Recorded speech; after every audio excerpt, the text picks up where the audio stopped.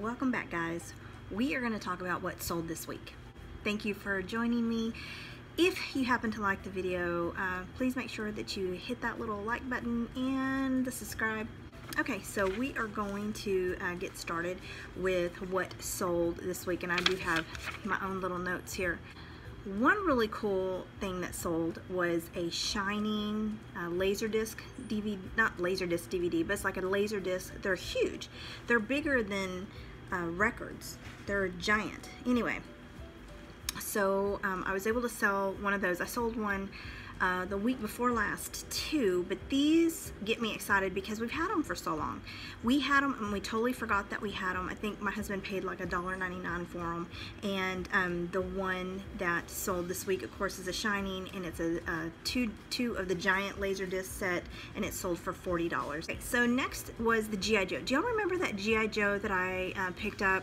Anyway, I talked about it last week, and we paid $2 for that. It sold this week, and it sold for $59.95. So next, do y'all remember the Garfield haul that I did? Anyway, I bought the whole Garfield lot. Like, I paid $30 for all of this Garfield, and it was Care Bears, I think, were thrown in there too.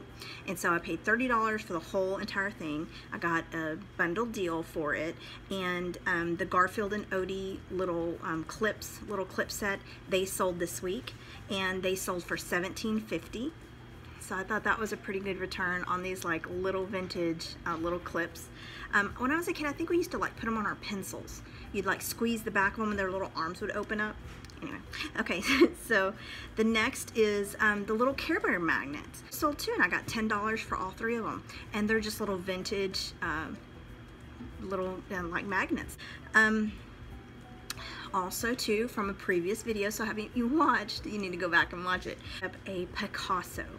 And yes, it was a real Picasso, and we picked it up, and it happened to be, I think it was called Hands and Flowers, and so it wasn't like an obscure Picasso that would have been worth like thousands of dollars. This one was just like one that's fairly common, and it did have some damage to it, but I picked it up for $5, and somebody offered me $100, and I took it.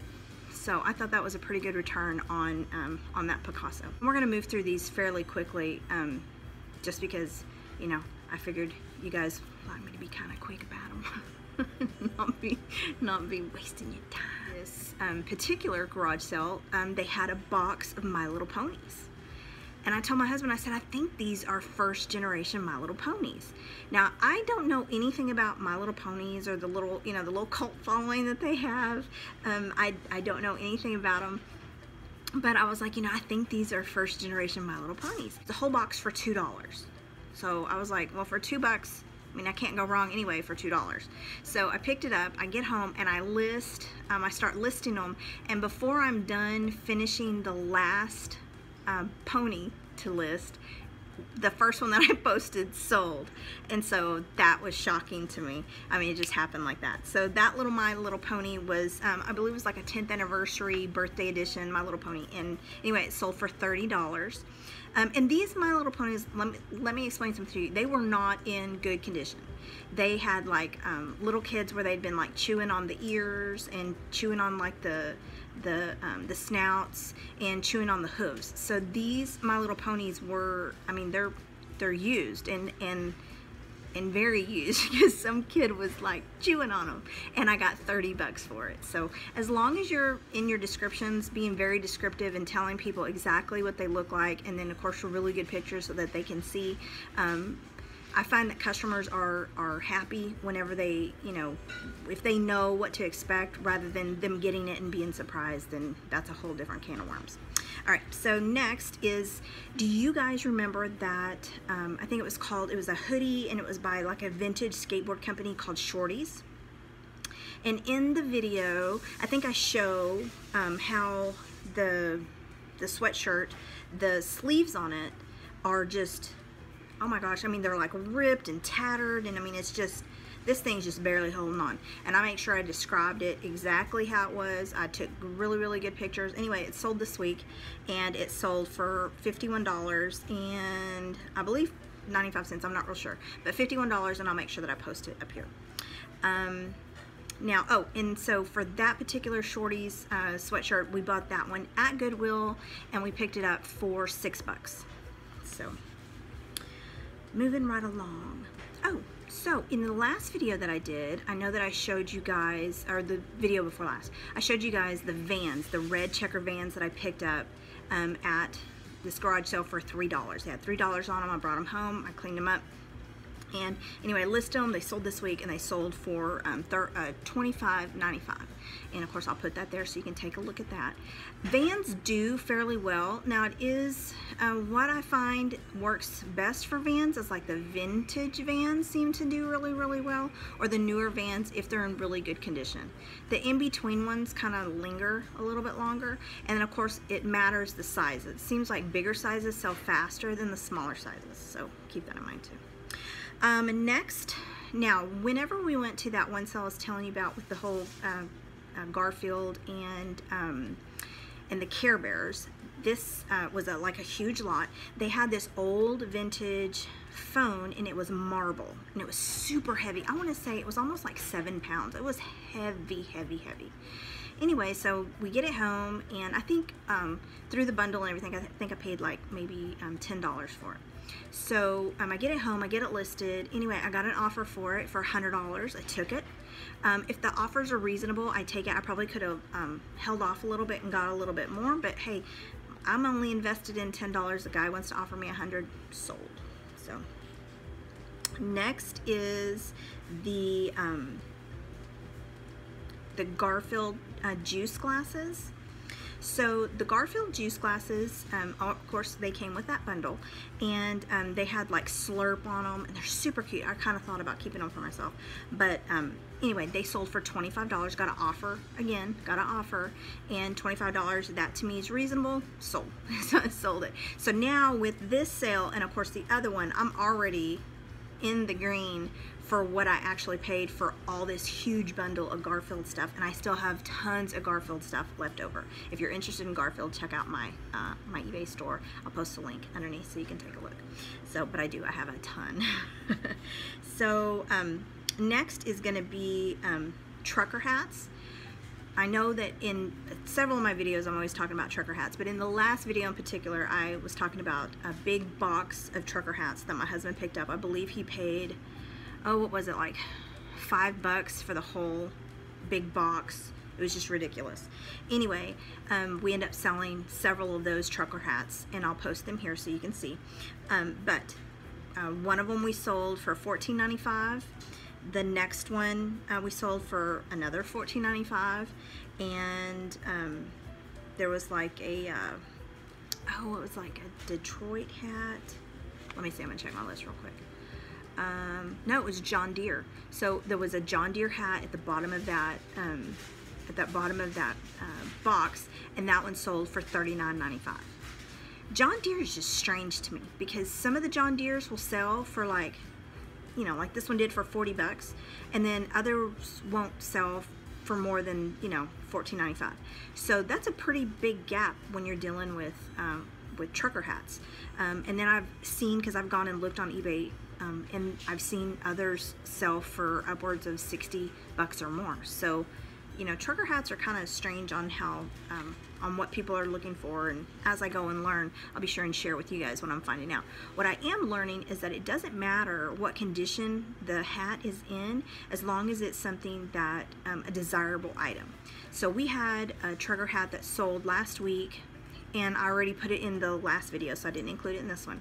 But the inside of it was all like coming apart and flaking off, and it was in the description, you know, described as is. You know, this is because it's so old, it's falling apart on the inside, and they ended up buying it and paying quite a bit for it. So I was just like, wow, you know, I guess it just really just depends on, you know, what the person is looking for. So I will let you guys know something that I thought was really, really funny. Going to these garage sales, and I know that I talked about it before in my videos, is that if you end up coming to a garage sale later in the day, and not necessarily that we plan it that way, but we'll start on one side of town, and so by the time we get to the next side of town, it's noon, okay? And here where we are, in our location in Kansas, everything shuts down at noon.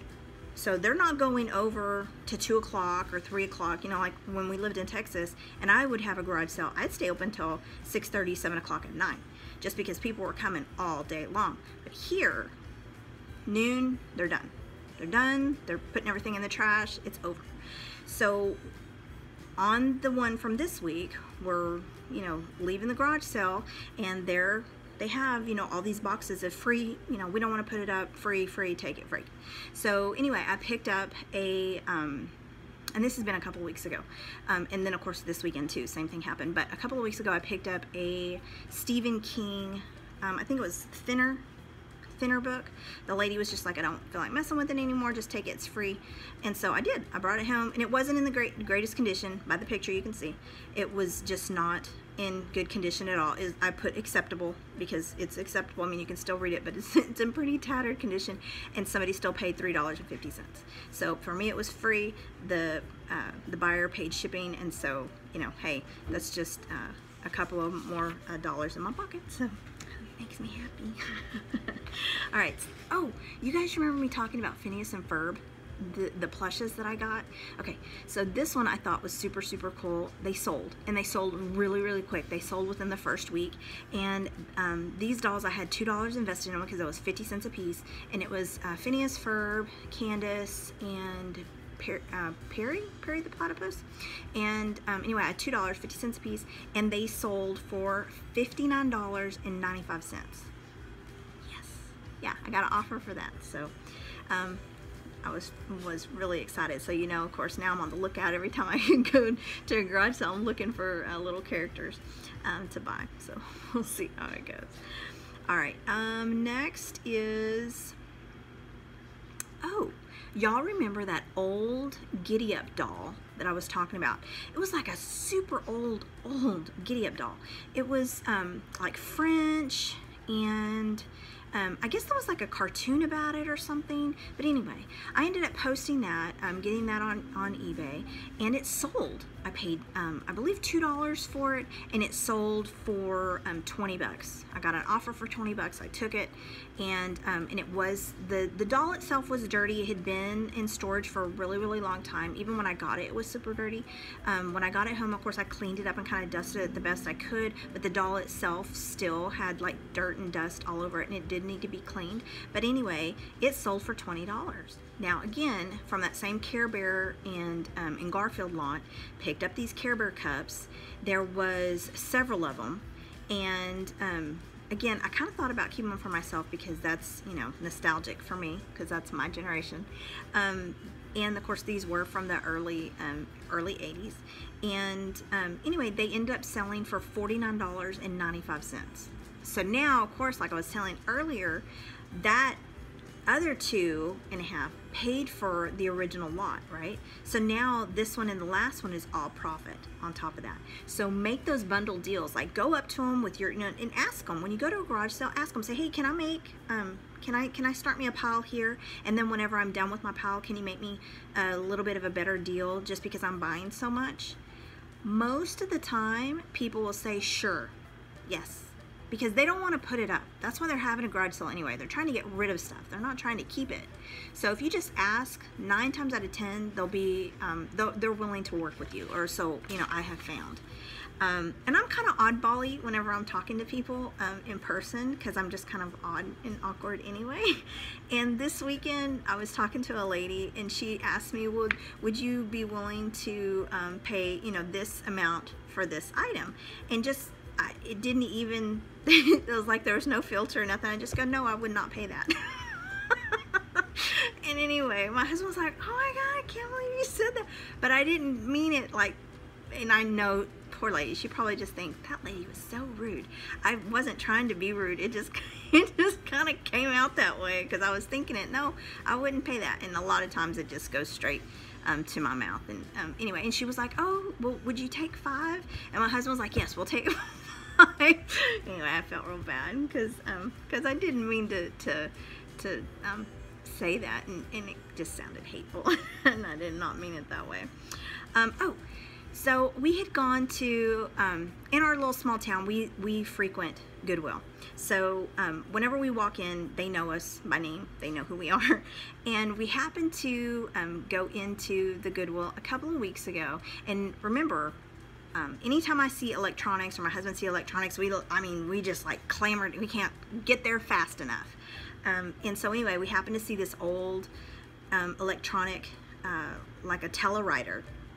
And it still had all the paperwork in it. It was like practically brand new, still had the little ink cartridges in it and everything. Anyway, we picked it up. It was $7.99 and it sold, I want to say almost immediately.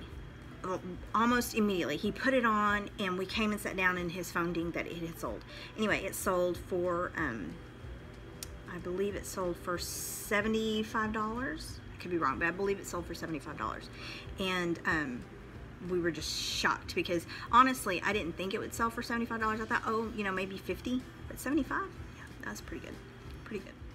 Okay, so you guys remember me talking about that garage sale where the husband and wife had been fighting, and so they were just over it. And anyway, we happened to walk up right as they were ending their little discussion.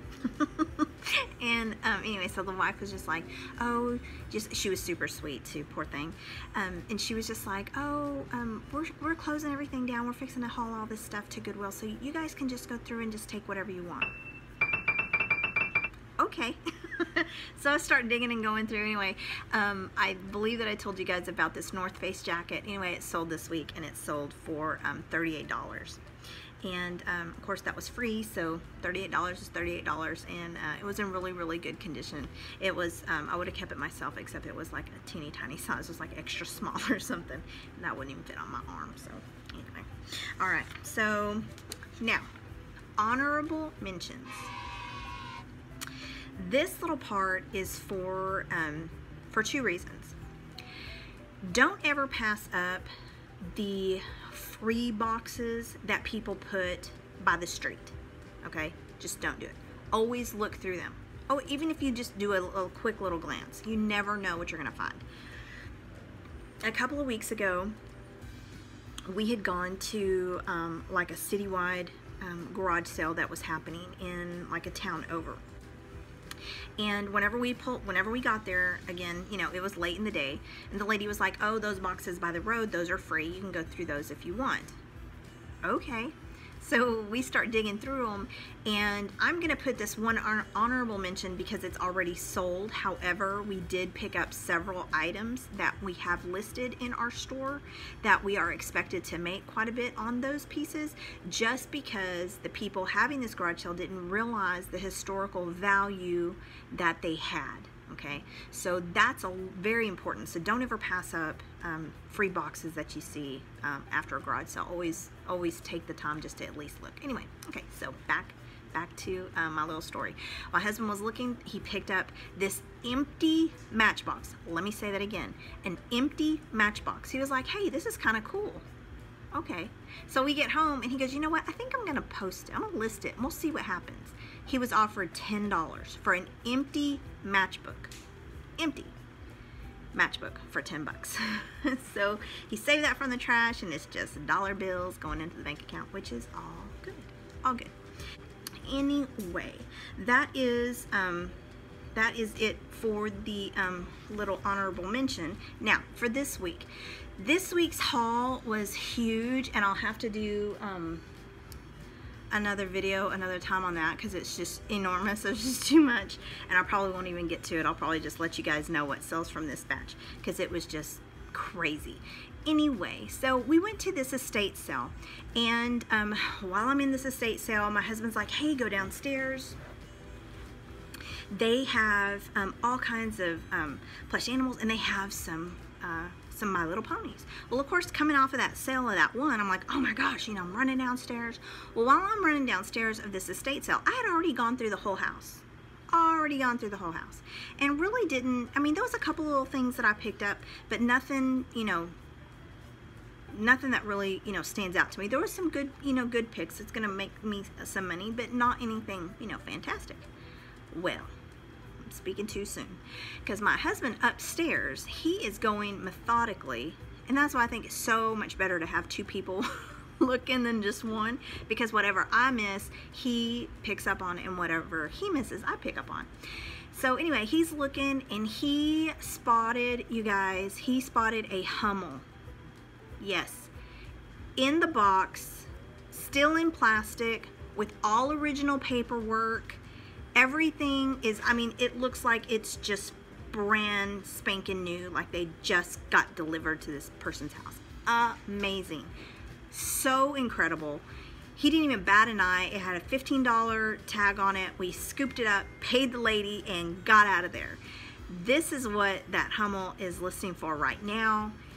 They have sold for this, and it is absolutely amazing. I'm so happy. This to date, I think that is probably our coolest and best score that we've ever had doing any kind of picking. So well, apart from the old hickory chairs, but those were like a bigger item. Them talking about something that's, you know, that you can hold is just amazing. It's really, really cool. And of course you hear about Hummels all the time, and that they sell for all this money. And so anyway, I was just shocked, because I thought, there's no way. I mean, this estate sale had been open by the time we got there. It had been open for like 2 hours. There's no way that anything, you know, super uber good is going to be, you know, left. It was. Now, here is the trick. He went through and he looked under all of the tables.